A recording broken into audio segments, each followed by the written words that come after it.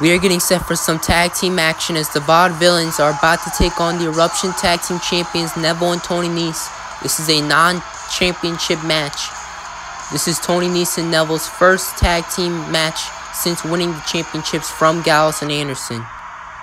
And Aiden English should be less focused on talking to his partner. Pay attention to Neville, who just hit him from behind. Neville lifts up Aiden English and suplexes him, lands right on his head. And now Neville picking him back up. He's going to give him the power bomb. The strength of Neville is unreal. Aiden English is beat down in the corner. And now Neville, he super kicks Simon Gotch right off the ring apron. Hard landing for Gotch. And now Tony Nese, what is he looking for here?